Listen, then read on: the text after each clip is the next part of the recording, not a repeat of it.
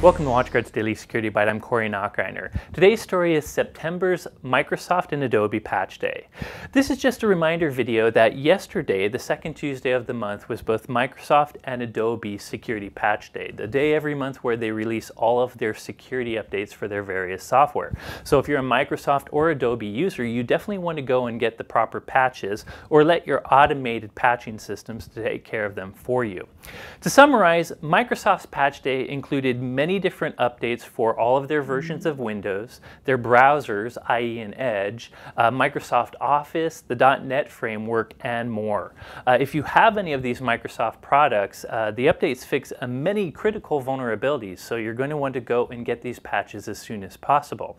In fact, one of the more newsworthy fixes was a fix to Microsoft Office, a vulnerability in how Office parses rich text format documents. Apparently, a certain nation state was leveraging that zero-day vulnerability to push something called FinFisher, a spying software on victims in certain nation states. So you definitely want to upgrade Office. And by the way, that vulnerability was only rated as important. So it shows you that even the less critical updates from Microsoft are pretty significant.